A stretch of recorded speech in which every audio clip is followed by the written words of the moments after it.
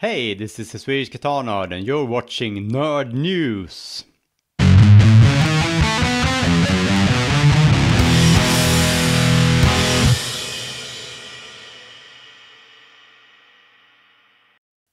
In today's Nerd News, I'm gonna take a look at a new and exciting product that uses basically all new technology.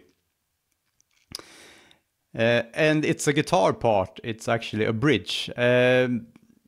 And it's based on 3D printing. And 3D printing as we know it today is usually centered around plastics, because that's a very easy material to 3D print. But nowadays you can also use metal. And from a company called Heraeus, in conjunction with German guitar builder Nik Huber, we now have a bridge made of 3D printed metal.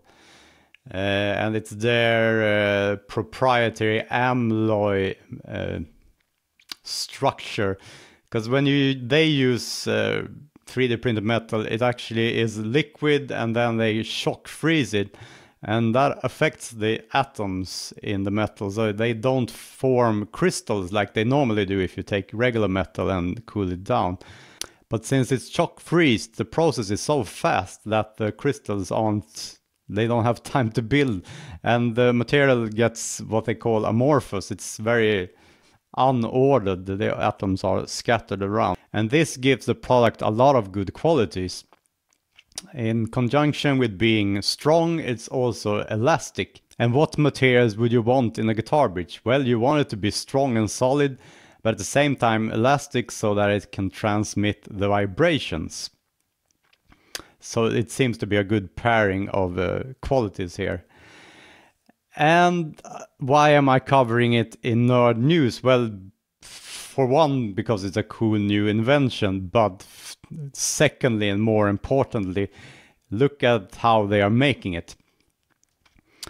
Because the thing is, when you 3D print, you don't have to have a solid construction, like it's all filled with metal, like with regular casting, for instance. Because now you can have a construction like this.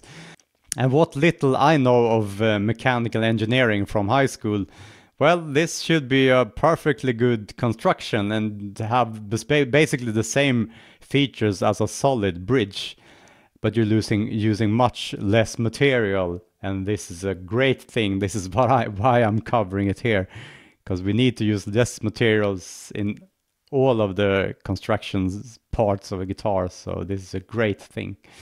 So hopefully this will turn out to be a big product in the world, and well, it should be easy to make if you have the right tools for it. When 3D printing in metal becomes a normal thing, like for instance CNC machines have become, well, it should be a really easy and cheap way to make guitar parts and use less material in the process. So well, it's a win-win-win-win.